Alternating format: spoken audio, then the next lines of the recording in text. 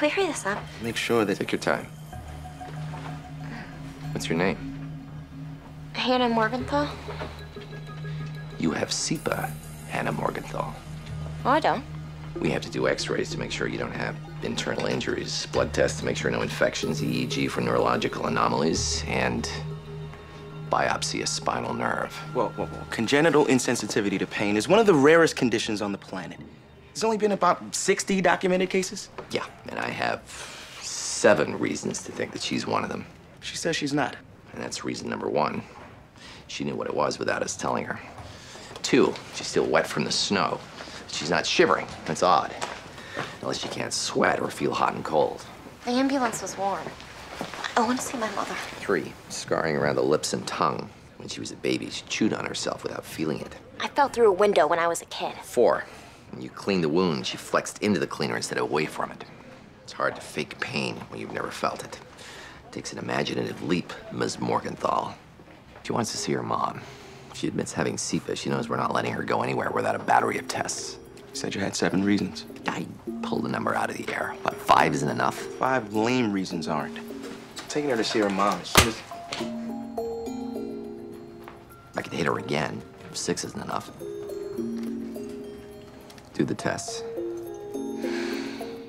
I'm sick? No, your EEG was normal. X-ray showed no breaks. Blood test showed no infections. Urine indicated no... Anna? Call a code. God. Need ice packs and cooling blankets.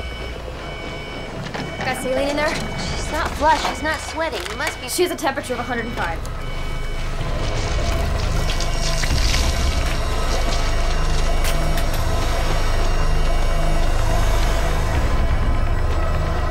And that's gonna make me feel pain? I didn't feel anything when you guys screwed this thing into my head. It'll replace missing chemicals in your nerves. Heightened sensitivity. We're gonna be drilling directly into your skull. The response should indicate sarcoma. What does it feel like? It hurts. Sorry. Bone pain is the worst there is. So you need to let me know as soon as you feel anything. She's ready. So what? I just sit here while you guys drill a hole in me? You want to talk? Just you and your mom, huh? You two must be pretty close. We were, until I got arrested. 3rd time. Drugs. Fights? You've got an advantage. Not really. Never know when to stop. You piss a lot of people off, or you're just trying to piss off your mom. Those are pretty much the only 2 choices you have. Anna? You want us to stop? Stop the drill. Stop the drill.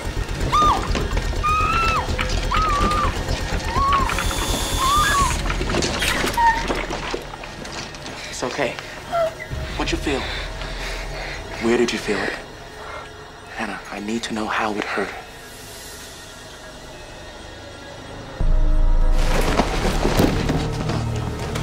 Hannah!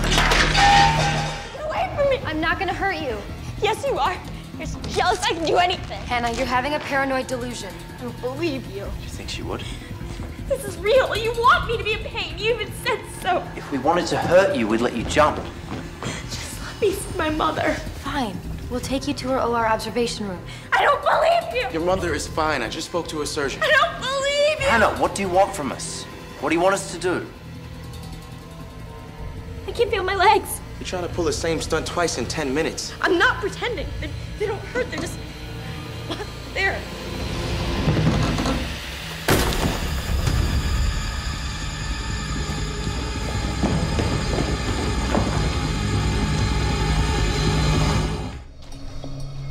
Anything? We're not looking for pain. Anything at all? Pressure? Nothing. You have 6 broken bones, a fever, a concussion, erratic heart rhythms, and a complete lack of sensation below the waist. I feel fine. Has my mother had a surgery yet? Not yet. This is excellent. The paranoia seems to have dissipated, but her vitals keep getting worse. She could be dead in hours. But if you're gonna die a miserable, lingering death, pain-free is the way to do it. Are we sure the fall didn't cause the paralysis? The paralysis caused the fall. Spine's clean. No vertebral fractures or spinal cord compression. You better. The nuttiness and paralysis mean there's definitely a neurological component. Could be a nerve disease. Which is why we need to look at the nerve that you didn't biopsy. I shouldn't have gone out on the ice. I shouldn't have fallen down. And I shouldn't have made you rush me to an ER for the 10th time this year.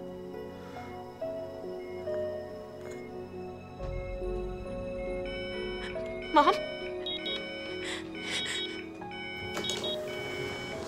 Mom?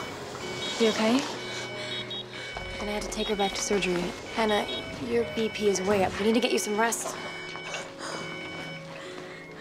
My hand's wet. You're crying.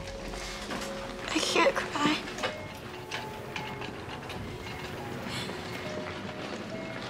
Oh, my head is killing me. What if we add guilt? Guilt? As a symptom? Alzheimer's can cause euphoria, pain causes depression, and B12 deficiency causes guilt, along with all that other stuff. If she felt guilty, she wouldn't be making her mother's life miserable. She wouldn't be getting in fights, getting arrested. Maybe she's fighting because she feels guilty. She's showing her mom she can take stupid risks and still be safe. Means mom can let go. Which is rational. If guilt is a symptom, it's caused by the illness, not by a thought process. And it would have to be new. A couple years ago, she was a model student. This is pointless. If the headache was caused by guilt, she has a B12 deficiency. If it's just because she was sad, it's meaningless. How the hell do we test for that? We don't. Give her a shot of B12, and she gets better. I was right. We already did. ER gave her B12 when she was admitted. Part of a multivitamin supplement. Apparently, she's just sad. Is it possible for you to just watch me eat? Or do you get some primeval thrill out of beating the other hunters to the food?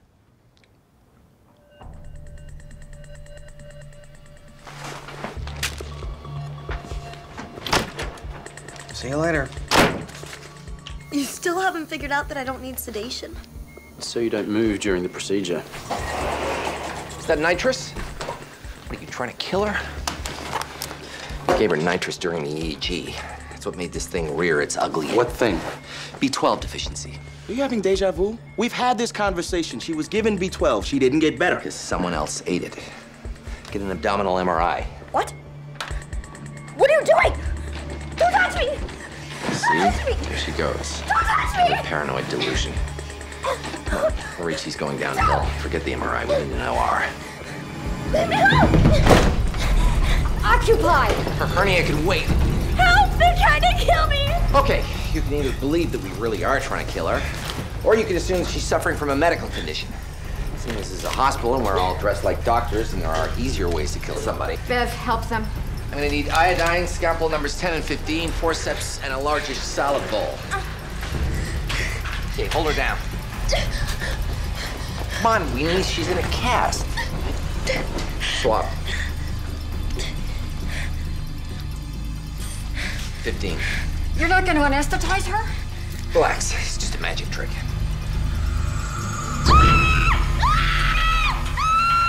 She's faking it. We're not falling for it this time.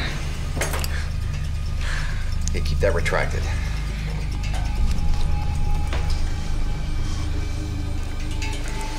Forceps.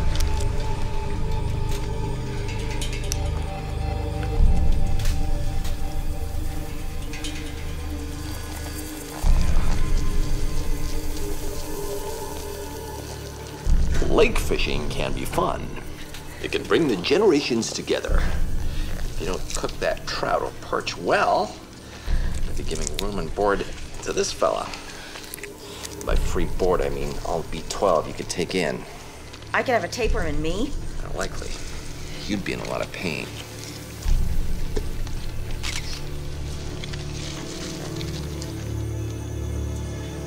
It's gotta be 25 feet long. Damn it. World record's over 60.